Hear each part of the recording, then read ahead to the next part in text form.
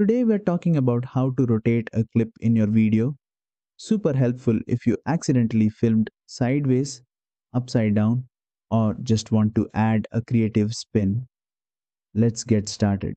First, open your project and select the clip you want to rotate in the timeline. Once it's selected, look just above the timeline. You'll see three dots pop up. Go ahead and click on them. And from the menu, choose Rotate by 90 degrees. Every time you click it, your clip rotates clockwise by 90 degrees.